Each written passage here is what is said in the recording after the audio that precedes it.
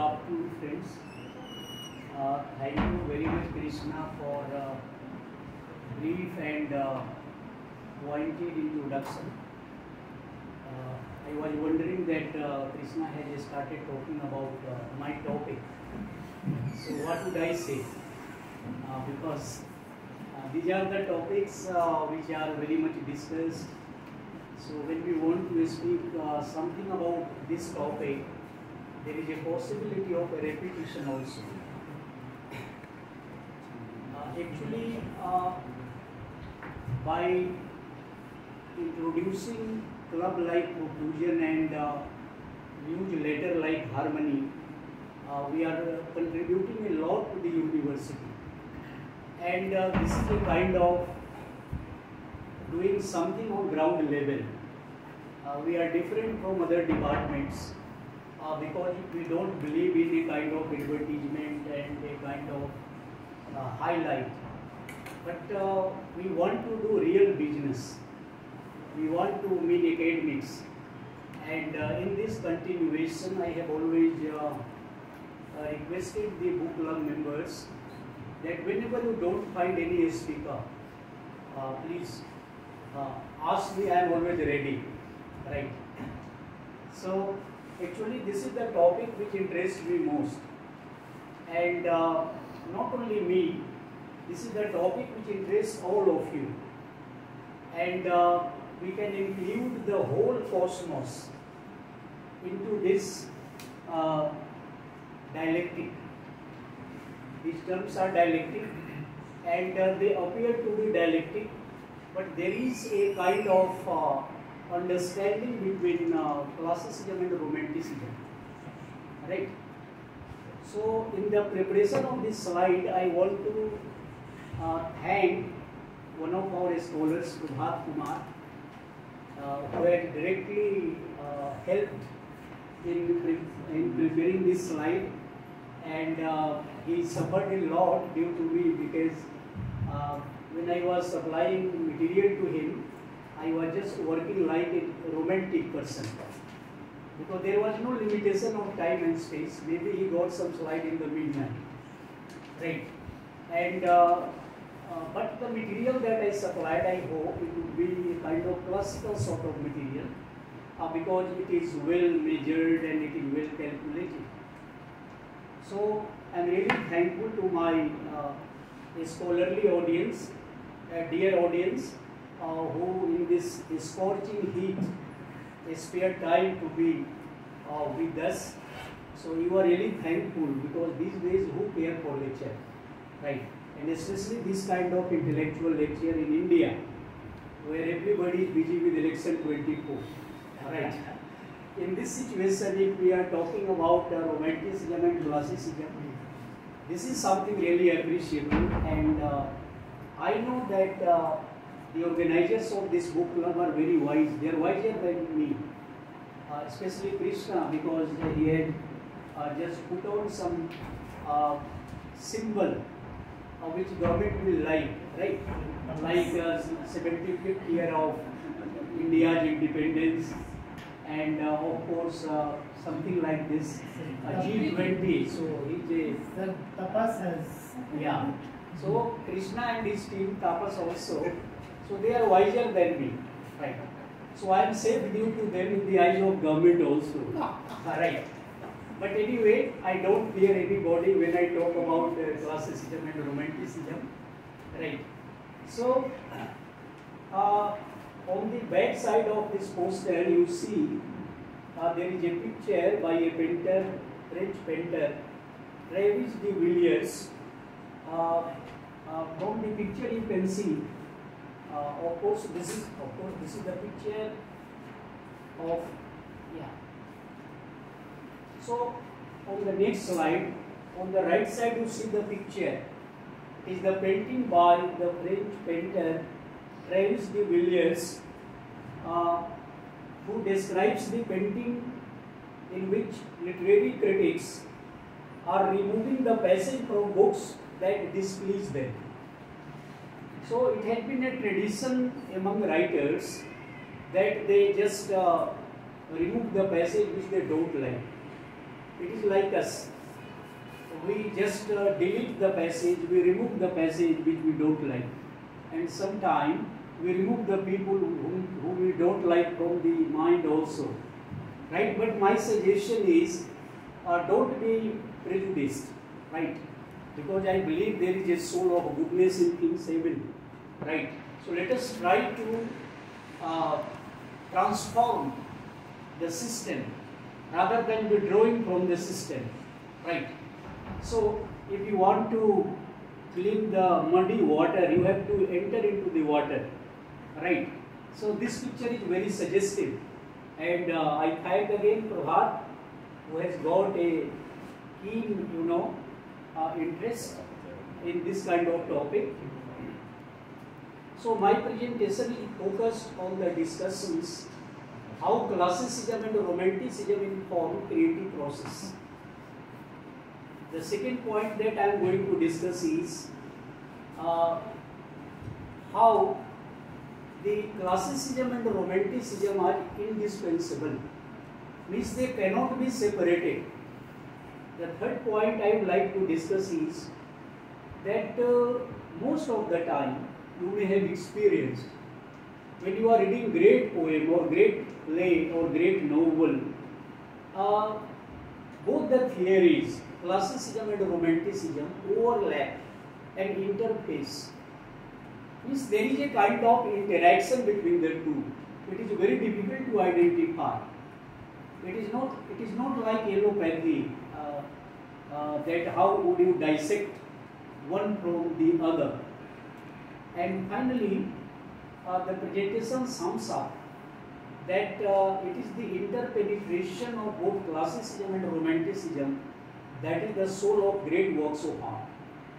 So every great work of art, if you look at epics, if you look at great drama, if you look at great novel, if you look at great poem, you find there is interpenetration, there is a kind of harmony between the two. There is no quarrel, there is no dispute. So it is very interesting to know. So when we talk about classicism, it is very difficult to trace its actual origin because if you remember my lecture on Renaissance, I was talking that the aboriginal people, the first man in the forest, he was most innovative and he had ideas regarding how to make fire, how to make weed, and how aboriginal people in the forest they enjoy the beauty of nature. So informally, we find classicism and romanticism started much before it was documented, it was recorded, it was discussed by critics and writers. But because we are researchers, so we need data and we need documentation. So for documentation, what we find that classicism goes back to 4th to 5th century BC, and the original classicists we relate to Homer. Everybody knows about Homer. He was the writer who wrote in European model. He wrote the greatest epics of the world, Iliad and Odyssey, right? And about Iliad and Odyssey, there are so many smaller pieces you may have read. There is a poem by W.H. Auden, The Shield of Achilles, right? And there is a poem by W. Yeats, Leda and Swan. So there are many smaller pieces which talk about it. And Plato, you know, Plato was the teacher of Aristotle and he was student of Socrates. And Plato, you know, he is known for republic, he is known for dialogue. And Plato, you know, he was the writer who denounced poets and artists. And he said, if I become the Prime Minister of Athens, I would banish all the poets and artists. And I would allow only philosophers. Because for poets, philosophers and politicians, they talk about region, they talk about rational, they don't talk about emotion. And after Plato, we find Sophocles. About him, you know, he is the writer who is known for Oedipus, Oedipus Rex. And he is very important. Aeschylus is the father of tragedy, and he is known for writing a great tragedy, Agamemnon. And of course Aristotle. I have shortlisted some classicists, and we know Aristotle because Aristotle is a, you know, encyclopedia. If you ask who is father of biology, Aristotle is the father of biology. If you ask who was the first Western critic who talks about poetics, he was Aristotle. So Aristotle wrote a book, Poetics. And I always tell my students that when Plato was denouncing poets and artists, Aristotle was student of academy, founded by Plato. And Aristotle did not, you know, he condemned his teacher. He was listening very patiently. And when he grew up, he wrote a great classic, that is Poetics. And in Poetics, he defends poets and poetry. Plato said, poetry is twice removed from reality. It is mother of lie. But Aristotle said, poetry is the highest kind of genre, and poetry is more philosophical than history. And Aristotle gives greatest importance to poets. And we know Aristotle gives a kind of classification of literature. And for Aristotle, drama is the highest kind of literature. And that's why Shakespeare is considered to be the greatest writer of the world. If somebody asks you, how can you say Shakespeare is the greatest playwright of the world, greatest poet of the world? The answer is Aristotle for the first time in Poetics, he wrote that drama is the highest kind of genre, and epic is the second highest kind of genre, and fable and novel came later, that is the tertiary kind of genre. So that is the answer you can give to people and audience, right? And of course, Aristotle talks about plot, he talks about character, there are 6 elements of tragedy. So what is important about Aristotle? Aristotle talks about unities. He talks about unity of time, place and action. He talks about form, he talks about classicism. So basically, Plato was the first critic who talks about classicism. Now Krishna was just trying to give some characteristics of classicism. What is classicism? Class. The word is class. We say he is world class artist. So class shows a kind of eminence. Class shows, I differ with Krishna that it shows something aristocratic. Class means something that is standard, that is elegant, that is sophisticated. A person who belongs to low caste or low class, and if he becomes IAS and if he joins the company of great writers or club like Profusion, he becomes classical. Because class means something that is high. Class means something that is grand. Class means something that is of a standard which no ordinary people can share. Right? So, Plato talks about it. But for Plato, there is a limitation of classicism. Because Plato thinks that the book, the idea, the ideology which enlightens reason, which enlightens intellect, which talks about logic and intellect, is called classicism. And for Plato, poets are the greatest liars, because poets do not talk about reason according to Plato, right? But we know how much Plato is correct, because we have so many, theories, so many principles, so many touchstone methods by which we can criticize Plato. Later, Aristotle made it famous in his great work, Poetics, that I have just discussed with you. Now, from Greek, when we enter the Rome, the Italy, in Italy we find there was a golden age, and that was Augustan age. If you read the poem by Alexander Pope, I think you have read the poem by Alexander Pope, The Rape of the Law, Essay on Criticism, and you find the age of Pope is also called Augustan age, right? So this age is after the Roman age, the Augustan age, when King Augustus was the king of Rome, and perhaps the calendar August is named after him, right? We are not talking against Hindu philosophy because there is a question, because we talk about Vars Pratipada and New Year, so they may find us that why are you talking about Augustus? But I am sharing information with you. So in Augustan age, we find the great writers of Rome, and they are classicists. The writer like Virgil, writer like Horace, writer like Ovid. About Horace we know, Horace was the writer who wrote the great poem Ars Poetica.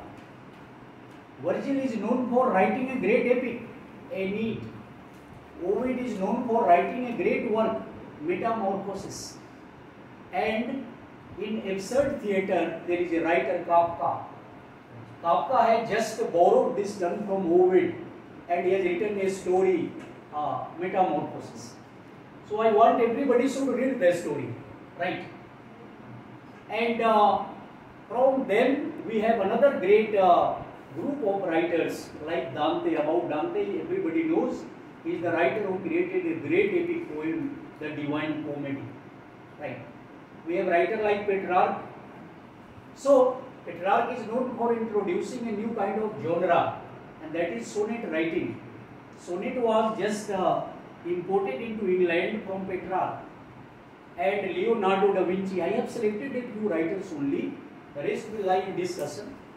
Leonardo da Vinci, you know, he was a writer, he was a painter who created immortal painting of Mona Lisa, right? And you see how perfect, how perfectly imperfect the painting of Mona Lisa is, that even today, if you talk about modern lovers, the smile of the modern beloved will fade, but Mona Lisa will smile. She is smiling even today. Because the smile that is created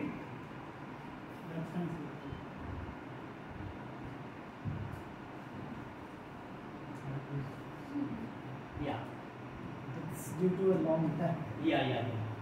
No, but finally I am successful, right? Yes. So the painting of Mona Lisa is still a wonder stroke of artist's mind. And if you remember, Mona Lisa has become a simile today. It has become a metaphor today. And if you remember T.S. Eliot, when he was writing about Hamlet, I always told you that for Eliot, Hamlet is artistic failure. But you know, Eliot begins with this remark that Hamlet is Mona Lisa of all literature. Right? So if you want to confuse people, you say you are Mona Lisa. Right? So Mona Lisa is a symbol of confusion also. Right? And this is the beauty of art, when you are always inviting confusion, right, and suspense. Right? So when we enter Horace Ars Poetica, I tell you that Ars Poetica, it has been appreciated by many critics of modern time, especially the American critic McLeish.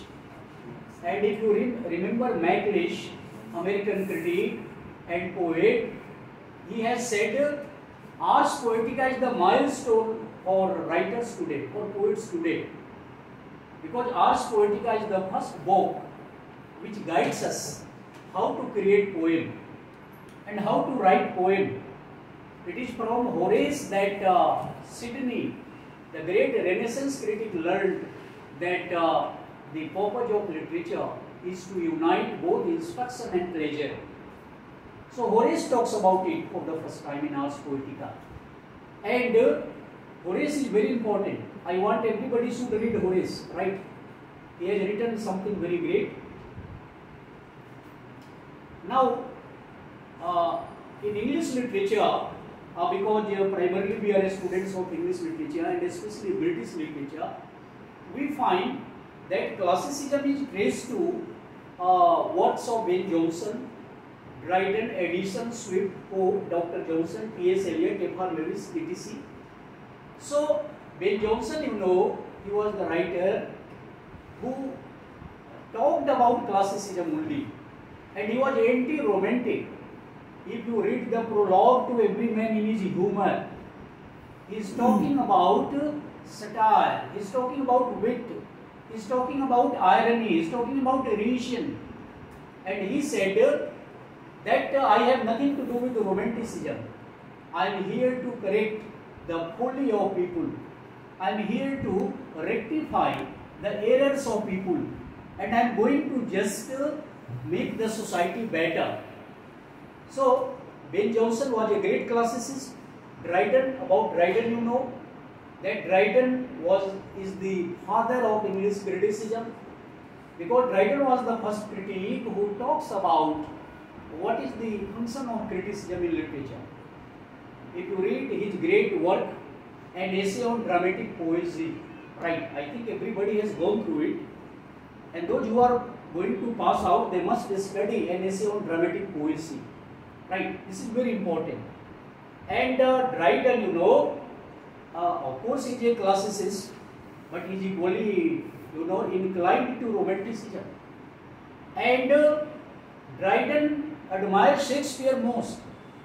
He compares Shakespeare with Ben Jonson, and he says, when I read both these great playwrights, I find Shakespeare is more witty than Jonson talks about pattern, Jonson talks about correctness, but Shakespeare talks about something that relates to soul, something that relates to human mind, something that relates to human mystery. So he says, I admire Ben Jonson, but I love Shakespeare. So everybody admires classicism, but everybody loves romanticism. This is quite natural. I understand the heat, but what can I do? Right? And if you come to Addison, Swift and Pope, Addison, Swift, of course they are classical writers, and they are talking about form, they are talking about order, they are talking about a technique. So what is classicism? Classicism is a kind of writing, a kind of theory which talks about form, which talks about material, which talks about common sense, which talks about reason, which talks about rationality, which talks about intellect, which talks about logic, right? So, Pope, if you read Pope, he was a very intelligent person. You remember the Rape of the Lock, right? So, where did Pope get this title from, the Rape of the Lock? He was reading Homer, and in Iliad, you know, there was a rape of Helen. Rape means something that is immoral, something that is inhuman. And whatever Helen was doing, it was something against morality of the time, right? She eloped with the Prince of Troy, Paris. So this kind of thing. So he borrowed the title from Homer, and he gave the title The Rape of the Lock, because the lock was cut by Lord Pitre in a party, and you know Alexander Pope was the poet laureate in the court of Queen Anne, right? Darbari Kavi the. So he intervened, and he said, in order to just stop the quarrel between the lady Arabella, and he did not present Arabella directly. He gave another name to Arabella, that is Belinda. Belinda was the name given to her, right? And you know, so Pope gives a kind of mock heroic structure to the whole chaos, the whole crisis. And Belinda has been presented like Helen. She has been presented like, you know, the great heroine. It was a parody kind of poem, and that's why it is called mock heroic poem, right? And you remember, there is a line from The Rape of the Lock. Belinda has smiled and all the world was gay. Belinda हंसी और सारी दुनिया हंसी. ऐसी खतरनाक हंसी थी उसकी. इसका हिंदी ट्रांसलेशन मैंने किया था, right? So what an exaggeration, you know. Pope was simultaneously a classicist, but at the same time he was being romantic also, because in English it is called neoclassicism. Why neoclassicism? Because we had already classicism developed in Greek, in Italy, in France, and from Greek, Italy and France this classicism traveled to England in 18th century, and the writers of England, they are trying to define classicism in their own social context. So this is called neoclassicism, right? And after Pope, when we come to Dr. Johnson, you know about Dr. Johnson, it is very important to know. He was working in library, and you know, working in library, he passed masters and he became doctor. And Dr. Johnson is known for writing the first dictionary of English literature, English language. So I am giving you some important question also. Boswell wrote the first biography of Dr. Johnson. Dr. Johnson is called the father of neoclassicism. This is another answer to you, right? So Dr. Johnson, you know, Shakespeare was so marvelous, such a great romantic genius, that when Dr. Johnson was writing about neoclassicism, but he also wrote preface to Shakespeare. You know another book by Dr. Johnson, that is Lives of the Poets. And in Lives of the Poets, he talks about classicists. He talks about, you know, Dryden, he talks about Pope, he talks about Milton, and he says that Pope is also a great poet, and if Pope is not a nature poet, where poetry is to be found. So he was also influenced by the great poetics of Alexander Pope. And then when we come to, you know, T.S. Eliot, about T.S. Eliot you know so much. I can deliver special lectures, I think 10 or 12 on T.S. Eliot. So on T.S. Eliot you can ask me question, and T.S. Eliot announced that I am royalist in politics, classicist in literature, and Anglo-Catholic in religion. That was the, you know, announcement of T.S. Eliot. You read his essay, Tradition and Individual Talent. You read his essay, What is Classic? And you find Eliot is a classicist. And he is totally anti-romantic. He criticized Wordsworth. But I tell you one thing, when Eliot fell ill, he did not take paracetamol. He read the poem of Wordsworth. So, Eliot was sometimes like Indian politician who abuses in parliament, but at night they celebrate party together, right? Yeah. So, Eliot was very intelligent. This is the same slide. Yeah. This is the same slide. Change Okay. No. I think I didn't change. Yeah. Why are you doubting my technical? Okay, he is very classical, right? This was the condition of Shakespeare in Renaissance age and in Neoclassical age. He was criticized by many, but he was loved by most, right? So he is my follower also, and you know, sometimes classicist and romantic drink together, right? And Shakespeare died of drinking with Ben Jonson, right? Okay, so I am not inviting you, right? Yeah. So F.R. Lewis, you know, is the writer who wrote a great book, The Great Tradition, right? I think some of you are familiar with the book, Great Tradition. And in Great Tradition, F.R. Lewis has included some great novelists of English literature like Jane Austen, like George Eliot, like Joseph Conrad, like Henry James, and later he also added D.H. Lawrence, right? So, F.R. Lewis talks about tradition, and tradition is very important because you are a disciple of T.S. Eliot, right? So, what is important is classicism is very important in English literature, and we have seen right from Ben Jonson down to the present time, there is a group of writers who are talking about classicism and classical, discipline, classical manners, classical orders. So, in English literature, neoclassicism spans for almost more than a century, right from Renaissance down to the beginning of Romanticism, up to 1798, up to 1789, French Revolution. And we find many writers. And in neoclassicism, we also find some new term like enlightenment. Enlightenment was a movement in Europe. And enlightenment is a philosophy which talks about reason, which talks about again rational, which talks about utilitarianism. Hobbes, right?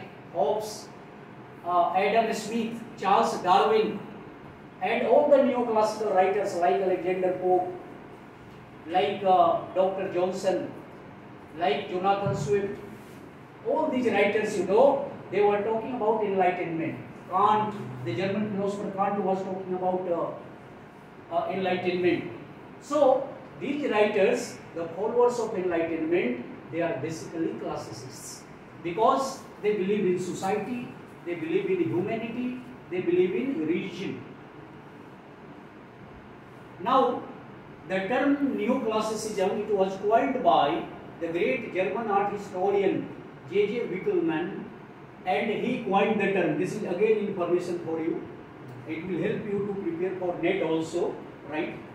So, because Prabhat helped me, so it is a kind of mutual help to just compensate the loss of quiz also.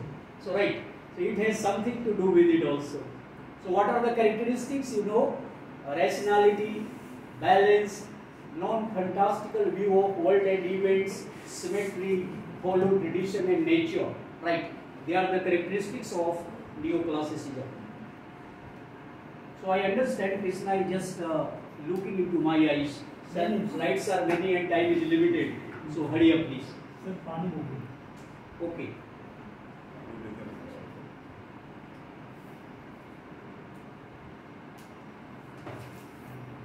So, if we look at the definitions and observations, we find Ben Jonson, he writes something very important about classicism.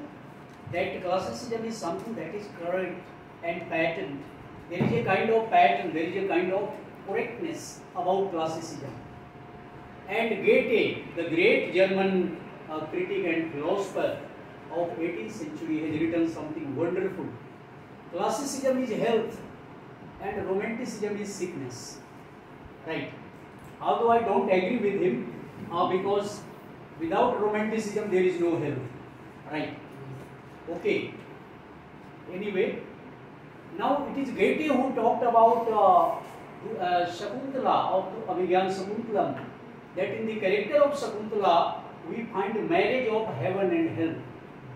So Goethe was a great, exponent of Indian philosophy also, right? It has been character of Germans. They have loved Indian philosophy more than the Indians today, right?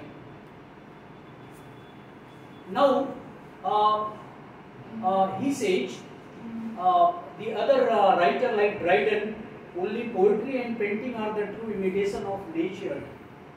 And we find Dr. Johnson is talking about pattern and antiquity in classicism. And Pope spoke something very important when he begins his essay on criticism, the proper study of mankind is man, right? Know thyself, presume not God to scan, the proper study of mankind is man, right? Don't intrude God into humanity, right? try to know man and you will know God. Right? A Urdu shair has beautifully written,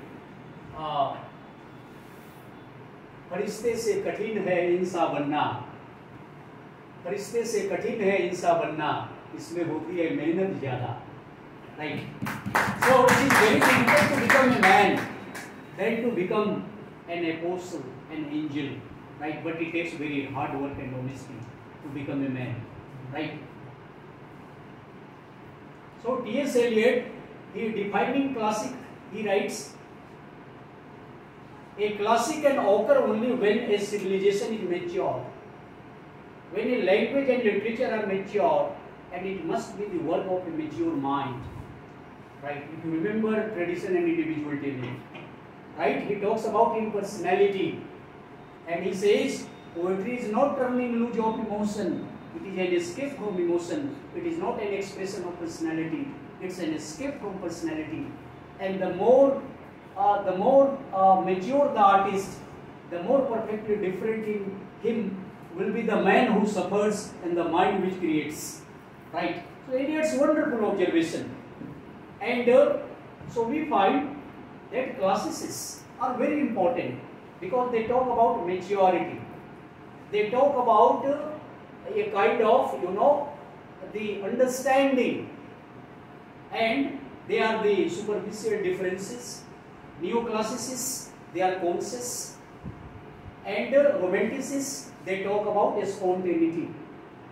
Neoclassical writers, they talk about art for life's sake, and romantics, they talk about art for art's sake. In 18th century France, there was a movement called art for art's sake.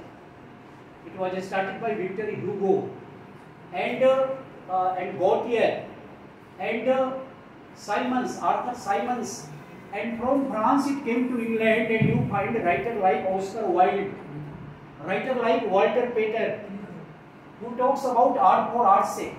John Keats, P.B. Shelley, they are the writers who belong to art for art's sake, and they think that the business of art is not to give morality. Rather, art is for a kind of aesthetic pleasure.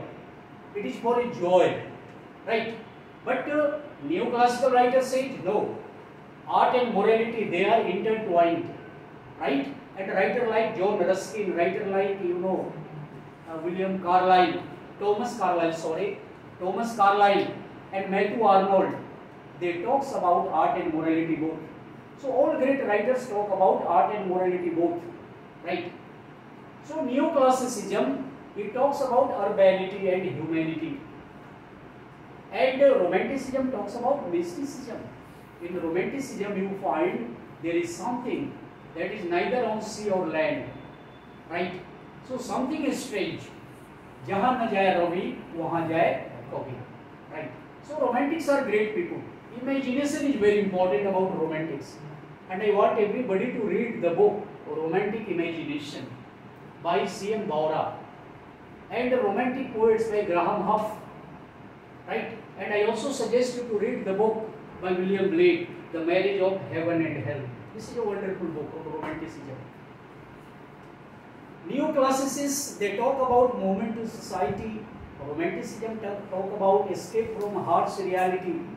So romanticism is about escape sometime, because romantic poets who talk about love, madness, about flora and fauna, they talk about daffodils, they talk about just Kubla Khan, they talk about just building castle in the air, they talk about Helen. If you remember, Dr. Faustus, was this the face that launched 1,000 ships and burned the topless stars of Ilium?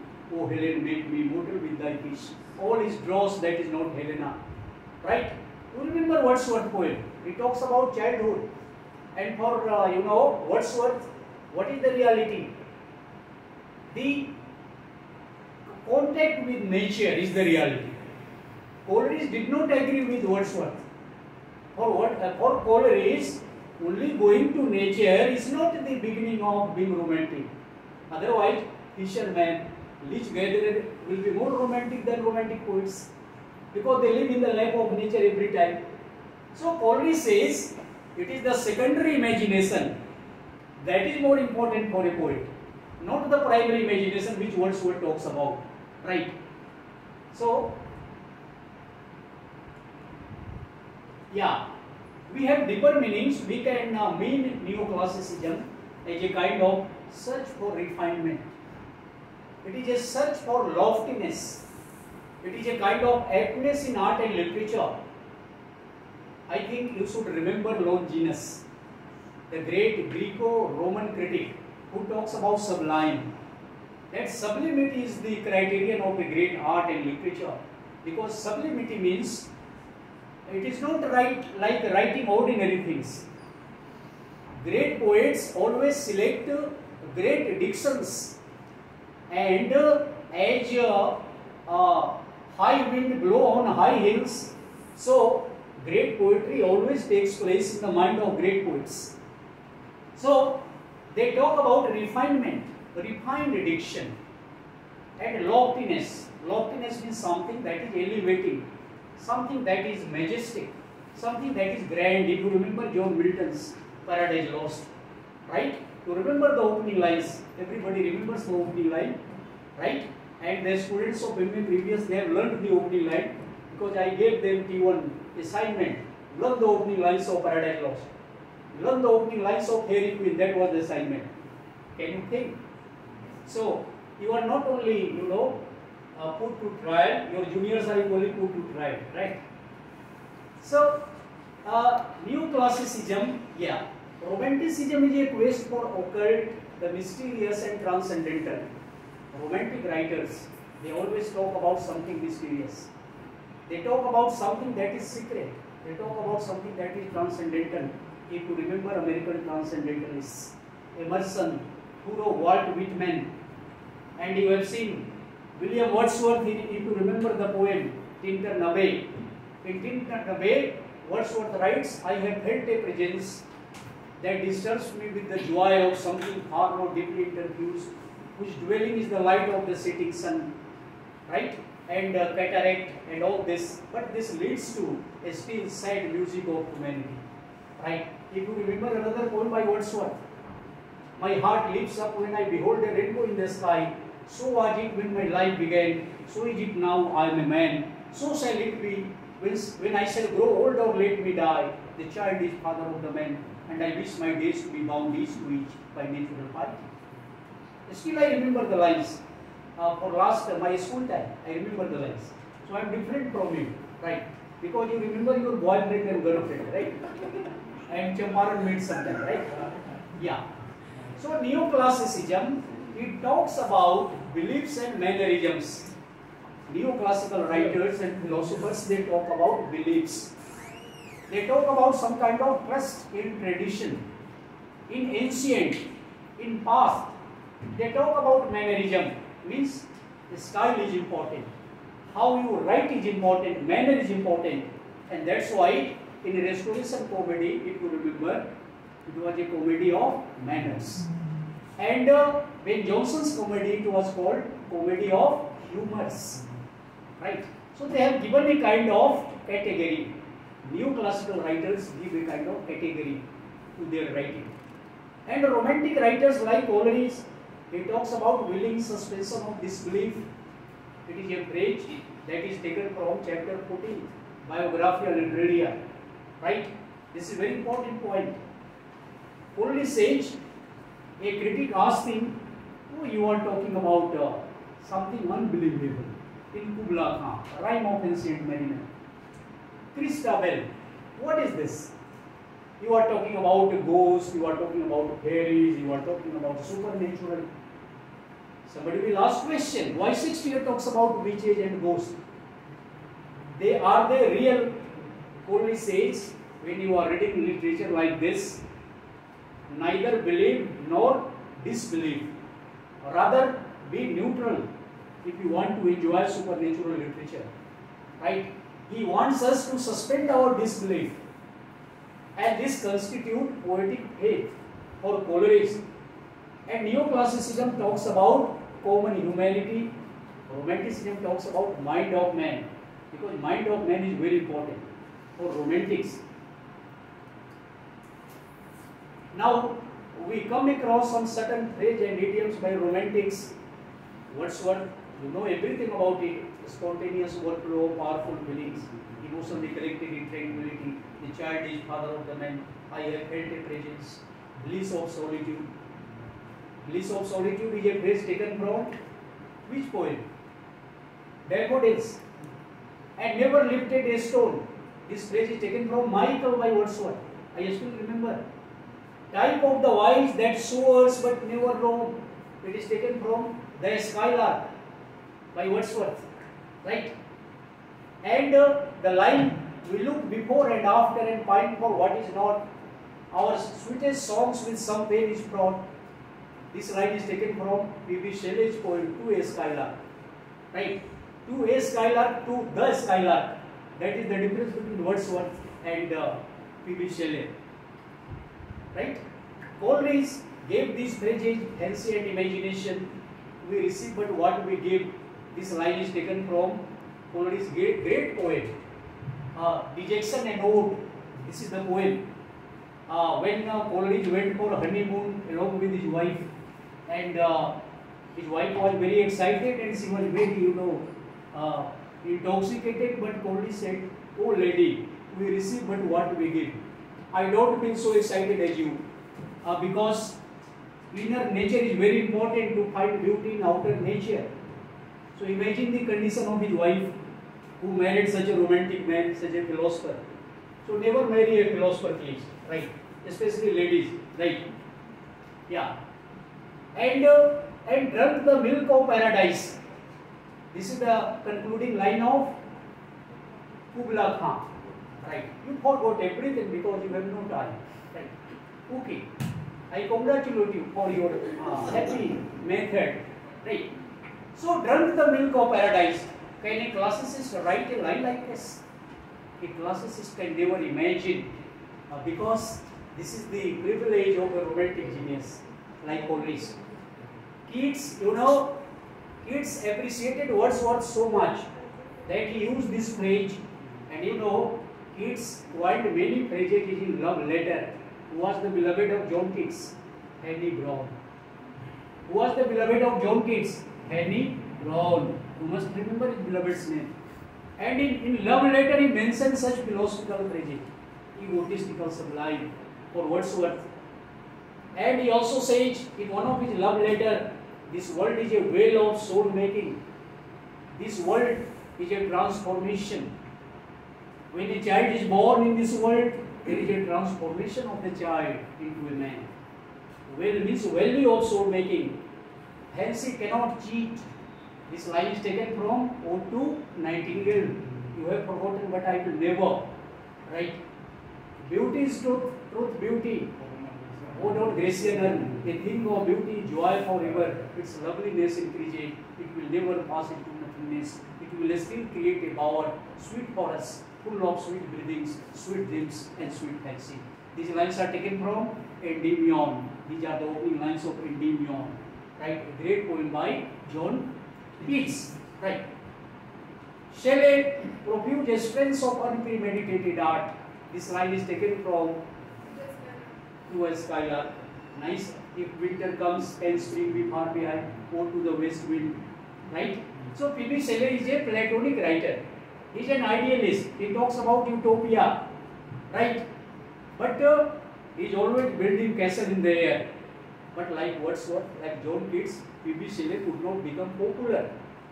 He could not become a great poet because in P.B. Shelley we find only romanticism. There is no classicism. Right?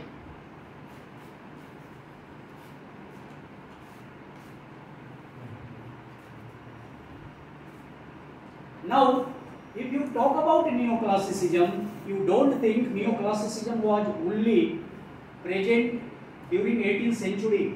I tell you one thing that It's like this. So you have to go back and forth. okay.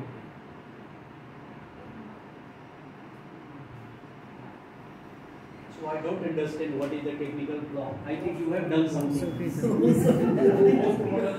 He is doing something. No, sir. Actually, it's the time is about to happen outside. Okay. Oh, he is trying to signal me. Very time conscious. It's not very time conscious. Approximately sometimes. Okay. What Briefly discuss these terms. Actually, there was so much, but due to time constraints, I am just briefing. Otherwise, you can understand my way of presentation. So, what are you doing? Are you approaching the entire presentation? why did you do it? You are wasting my 5 minutes, so I want compensation of 5 minutes. With interest, so tell me. Yeah. Now you are here, so you are bonus for us. Yes. Especially if you remember the Chicago School of Critics, new critics, like Ellen Tate, like John Crow Ransom, like Cliff Brooks, like T.S. Eliot, I.A. Richards, Ibhar Lewis, and in America there was another school of critics which is called Chicago School of Critics, and they are called New Aristotelians, right? R.S. Crane, Wynne, Richard Macon, Elder Olson, they are Chicago School of Critics, and they talk about pluralism.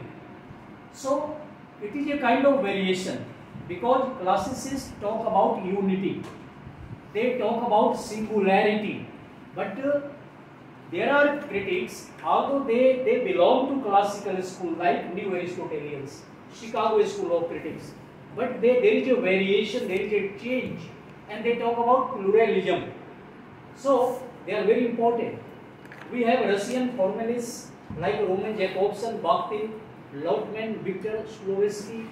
So these Russian formalists, they are another variation of classicism, and like new critics, because they talk about literariness, they talk about violence of language, they talk about some kind of different poetic language. So we find that classicism and romanticism, they are being revised, and in modern time we have a poet like W. Yeats, and if you remember, we remember W. Yeats because he wrote the preface to Gitanjali by Rabindranath Tagore, and it suggested Tagore to translate Bengali Gitanjali into English, and on his suggestion he translated it. So W. Yeats, he wrote very famously, "We were the last romantics," and this line is taken from his famous poem. It is Coole Park and Bolili. It is not Coole Park, sorry, Coole Park, C-O-O-L-E. So please correct it. I couldn't correct, and sorry. And there is another critic, Frank Kermode, who talks about romantic image in modern time. Because in modern time, if you talk about romanticism, this is the great risk you are taking, right? Because in modern time, center cannot hold. You remember W. Yeats. So Frank Kermode says, the artist in isolation and emerging power of imagination, enlightenment has seldom been so enjoyable. So enlightenment of classicism didn't please people. It has nothing like, great joy. So romantic imagination is something that gives a kind of isolation to artists. It gives a kind of meditation to artists. It gives a kind of solitude to the artist for creation, right? And great works, if you read Blake, Song of Innocence, Song of Experience, great elegy written in country churchyard, Dryden's and essay on dramatic poesy, Johnson's preface to Shakespeare, these works, they contain both neoclassical and romantic elements. And that's why Dryden, although he was born in neoclassical age, but he is called liberal classicist. He talks about romanticism. He loves Shakespeare. And Dr. Johnson also wrote preface to Shakespeare. And he speaks in favor of Shakespeare's violation of unities. And finally, I am coming to last. Great writings, if you look at great writers, like Shakespeare, like Wordsworth, like Milton, all these writers, they are talking about fusion of classicism and romanticism. At this juncture, there are so many things, but one critic I want to share with you, Nietzsche. And the spelling of Nietzsche, I ask every student. For example, what is the spelling of Nietzsche? N-I-E-T-Z-S-C-H, Nietzsche. So I still remember. You also remember it, please. Okay. So Nietzsche wrote a famous book, The Birth of Tragedy. Right? In The Birth of Tragedy, he talks about two Greek gods. Dionysian and Apollonian, right? And according to, Nietzsche, the great writing, Dionysian means a god who talks about romanticism. Apollo is a god who talks about discipline. So, Nietzsche says, to create great work and great work of art, we have to bring about fusion. We have to bring about a kind of interaction between Dionysian and Apollonian. Both Dionysian god and Apollo god must dance together in the creation of a great work of art, right?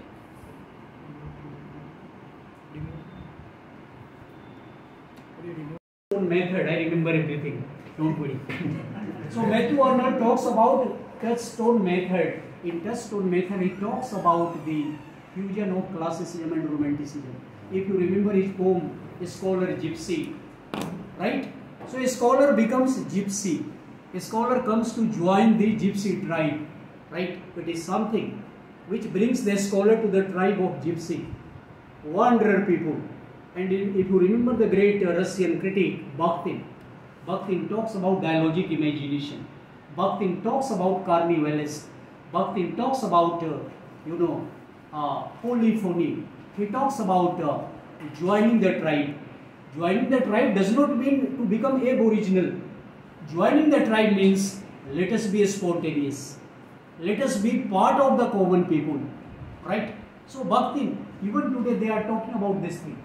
So in modern time also, if you read any writer, so we have seen how there is interaction between classicism and romanticism, and there is no writer, great writer, who is at the same time not a romantic and classicist. If you are only classicist, you will be forgotten by humanity. If you are only romantic, nobody will have time to read you, because you will waste his time. But if you are a great artist, because some of you are writers also, I know. If you are writer, if you are going to be writer, you have to bring about delicate balance between region and emotion, because Eliot also talks about unified sensibility, which is very, very important, right? So to sum up, because I see the red signal, Krishna. Yeah. So I see the red signal, Krishna.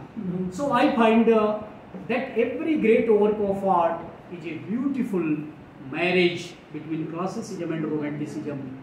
So I wish all of you to be both. I wish all of you to bring about a marriage of both classicism and romanticism in life. If you want to be a happy man, if you want to be a successful man, if you want to be a prosperous man, if you want to be a blessed man, if you want to be an immortal man. Thank you very much. Thank you.